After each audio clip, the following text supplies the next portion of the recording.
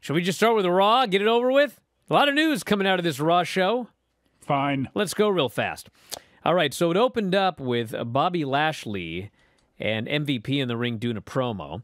And out came Brock Lesnar, and he was in his gear, and he said, listen, you can't be happy about how you won last night. I mean, Roman Reigns, Paul Heyman, everybody interfered. But don't worry, he said, I will not be choosing you as my opponent at WrestleMania. I will be choosing Roman Reigns. But it will be a title versus title match because I want you in the ring tonight. And, of course, MVP would not allow this. And so Lesnar started the fans doing a chant, which they bleeped out. And they announced that Lesnar is going to be in the Elimination Chamber match in Saudi Arabia, which means literally there's only two options here. One, Lesnar walks out of the chamber as the champion. Or two, Lesnar gets beaten in the chamber. I'll talk about this in a minute because there's a lot to talk about there. Rhea Ripley beat Nikki Ash in 8 minutes, 4 minutes of which was during the commercial. Hit her with the riptide, pinned her clean in the middle. You know, I normally, like, if it were any other company, I'd say, well, that's the end of that feud. But I'm sure they'll keep wrestling for, like, you know, all the way to WrestleMania. We had the Alpha Academy Academic Challenge. There was a scooter race. And last week they were teasing that Randy Orton was going to have to get on a scooter, and Otis as well. But Otis did not get on the scooter. But they did this for like an hour on and off during breaks. And then right when Riddle was going to cross the finish line, Otis just ran him over and killed him. And then Chad Gable crossed the finish line. That was a payoff to this one. Last week's was awesome. This one sucked. And on top of that, no Randy Orton on the show. And I do not know what is going on with Randy Orton. But I was told that he's going to be gone for a little while. I don't know why. I don't know when he'll be back. They're continuing on as if, you know, they'll be getting a championship match maybe at the Chamber. So he might have like a minor injury. I don't know, but he wasn't on the show. And, of course, when they say he won't be back for a little while, he could be back Monday. But that's what I was told.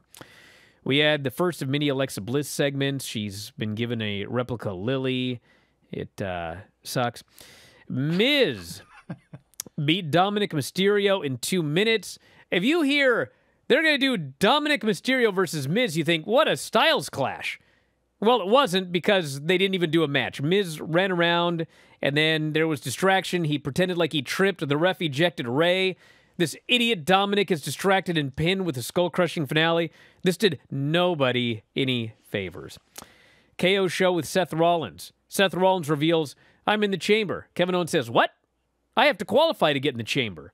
Seth says, well, I beat Roman Reigns last night. I don't have to qualify. Kevin says, why don't you go to the back and you tell them that if they don't just put me in the chamber, you are going to walk. You're just going to refuse to be in the chamber. Rollins like, he's not down with this idea. But it's too late because out comes Kevin Owens' opponent, Austin Theory. Austin Theory beats Kevin Owens. I would go as far as to say clean. He kicked the ropes into his genitalia and then hit his finish and pinned him.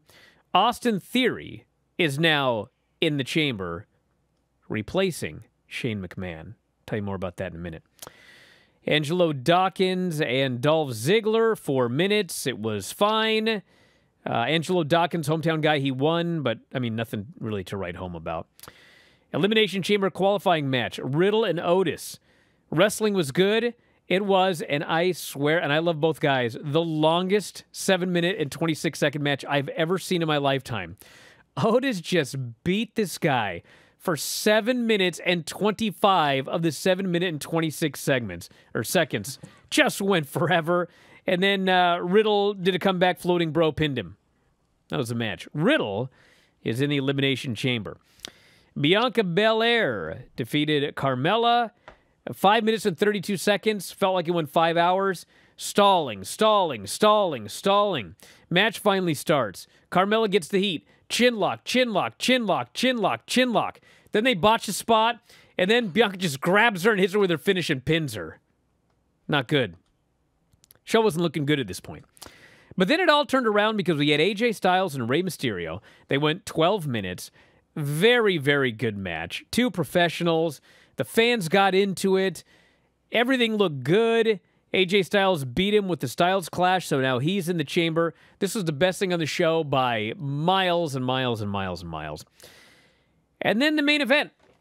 Yesterday I said, if you look at the storyline here, there is one person that Ronda Rousey should want to face at WrestleMania after winning the Rumble. It's Becky.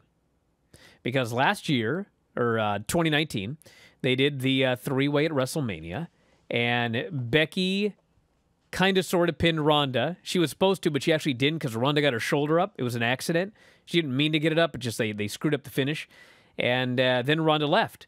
And so, knowing all of this, Ronda should come back and say, bro, I never got pinned.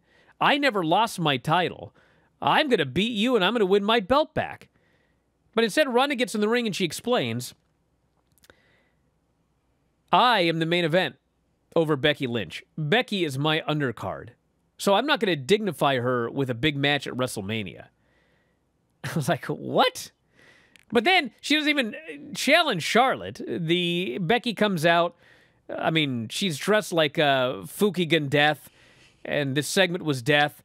And she's in there, and she's like doing all the ha-ha. Ronda's supposed to be a babyface, but she looks like she just hates life and doesn't want to be there. This segment was when this segment was over, I didn't want to see this match. I certainly don't want to see Ronda and Charlotte. Like, I don't know what's up with Ronda, but, bro, she's out there acting all heelish, but the fans are, like, cheering her. They cheered her the night before. They cheered her when she won. They cheered her when she came out here, but she hates them. And I was just like, whatever. And then she lays out Lynch, and then she says, I'll make my decision Friday, even though they promised she'd make the decision on this show. So I thought this segment was a total swing and a miss, but I rushed through the Raw report because there's a lot to say here. Ronda is likely, and anything can change, she is going to challenge Charlotte. It's going to be Ronda and Charlotte this year, and it's going to be Ronda and Becky next year. That's the plan. For the men, it is going to be Ronda Rousey, Roman Reigns and Brock Lesnar. That's the WrestleMania main event. So what they want to do is they want to keep Roman strong, and they want to keep Brock strong. Okay? So their brilliant idea at the Rumble was, well, we're going to have Roman look strong by beating up Seth with a chair. But we don't want to hurt Seth, so we'll do a DQ. And then Roman's going to beat him with a chair. Which, by the way, Seth didn't even sell the next... So, like, nobody knows what they're doing here.